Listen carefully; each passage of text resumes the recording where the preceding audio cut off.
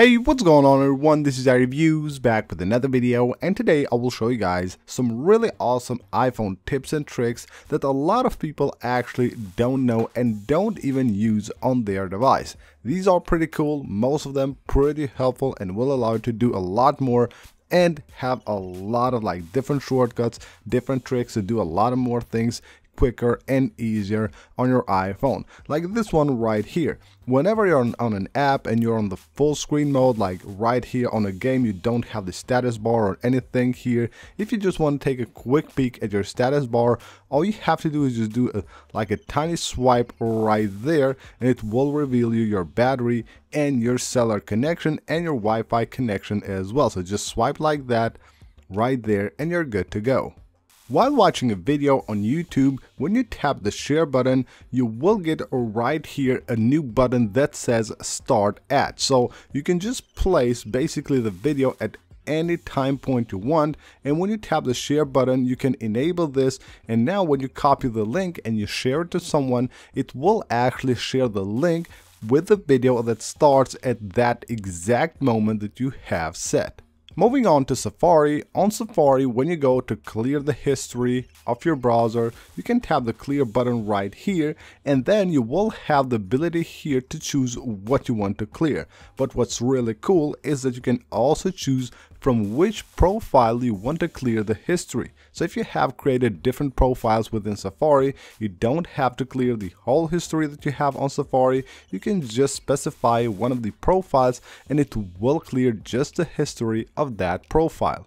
Now here's a pretty cool one that you need to know. Whenever you're on a phone call and you need to actually stop that phone call, but you don't want to be rude or something like that, you want to make it seem like the phone call has just dropped or you don't have good cellular connectivity, what you can do while on the phone call, just invoke the control center and turn on the airplane mode from here, and the other caller basically will see that the call has failed and now that you have ended the call.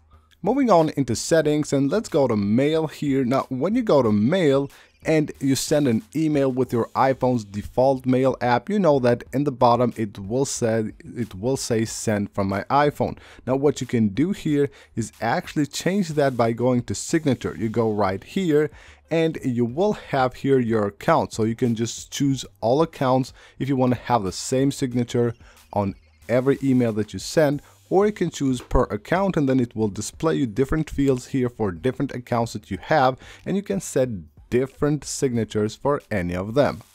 Did you know that on Shazam, or music recognition, however you want to call it, when you actually find a song and you go to the history, you can just tap the three dots right there, and this will allow you to play this song anywhere you want. So right here you can see if I just play it, it will show me right here a few different options. So it says listen on, and I can go ahead and open or search for this song on Apple Music, Spotify, or YouTube Video.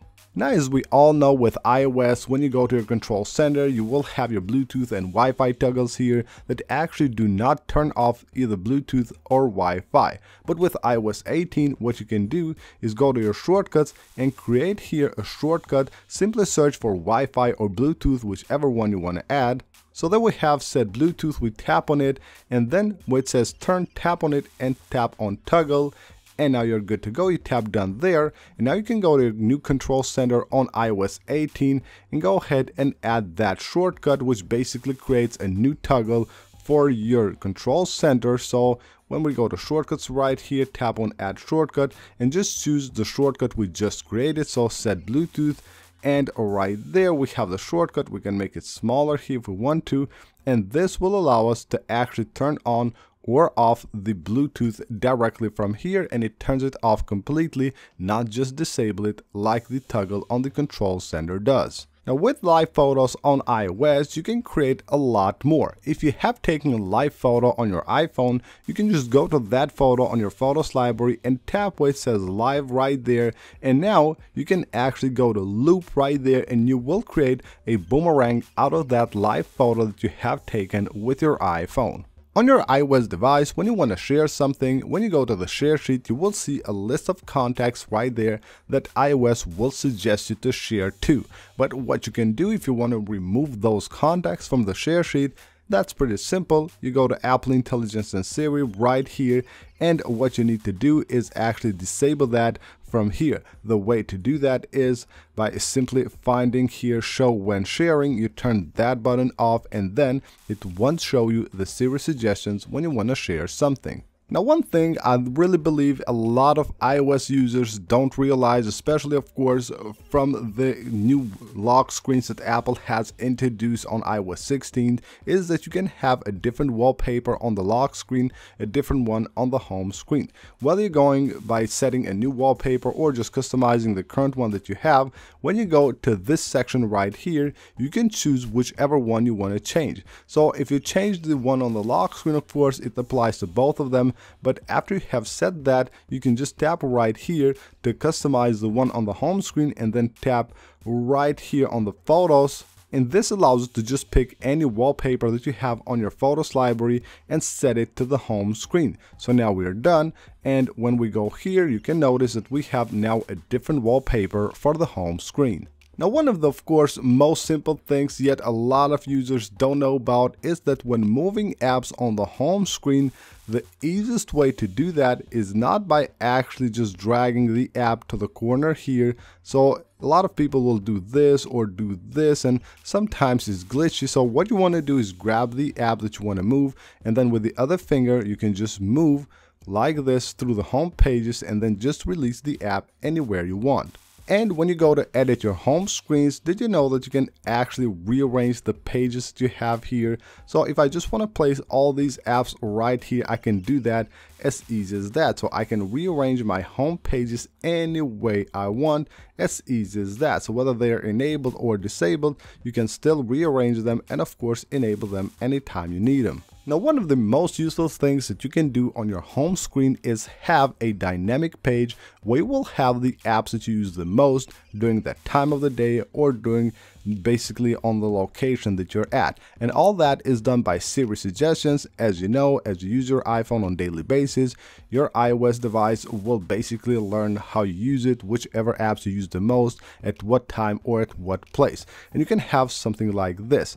This is a dynamic page here for the home screen, which will update the apps all the time based on time of the day or even based on location. Now, what we have here, this is a widget. Basically, there are 3 different widgets. They're the same, but I've placed 3 ones right here, so we have a full screen of apps. The way to do that, you go to edit right here and tap to add a new widget, and then find here Siri suggestions. When you go here, you want to add this one. Add the widget right here for app suggestions. Now what it does is that it will add the widget, and it actually adds here 3 different ones. All of them will show different apps. Even though those are the same widget, they will show different apps. So even if you have 3, the apps won't be the same. Now here's a very useful feature that you need to know regarding your phone app and your contacts. Whenever you go to a contact, you can tap the edit button right there, and then you will find something here called emergency bypass. Now what that will do is that it will bypass the silent mode that you have on your iPhone. So if you have like a phone number from someone, a contact that you wanna basically that you want that contact to always have access to you, whether you're on the silent mode or not, then you can actually do that from here. So go to ringtone, and then of course you can set a custom ringtone here if you want to, but you will have this one, which is really important. You enable emergency bypass, and in any time this contact calls you, you will get a ring. As you probably know, with iOS 18, we can now schedule messages to send later. So if you tap right there and you create a message to send later, what you will be able to do is tap that button right there. And before it's sent, what you can do is also tap the edit button right there, so you can edit that message directly from here. So before it's sent, you can always go back and edit the message if you want to change something. Or if you just want to send it right away without the time coming that you have scheduled it, you can just tap right there and you can just send it right away.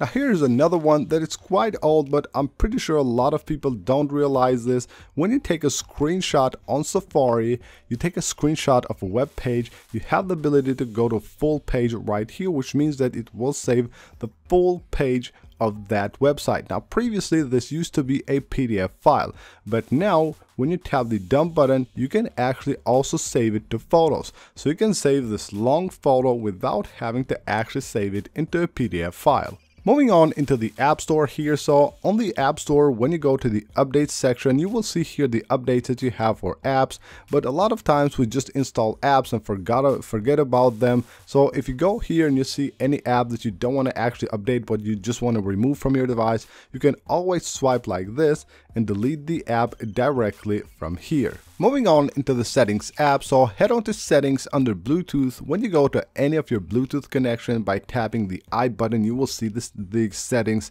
of that connection. Now one thing that you can do here that will help improve the audio quality, or which basically whatever type of different Bluetooth connection that is, you can just go right here to device type and you can choose here to basically help the device be like more compatible with that Bluetooth connection. Choose what that Bluetooth device is.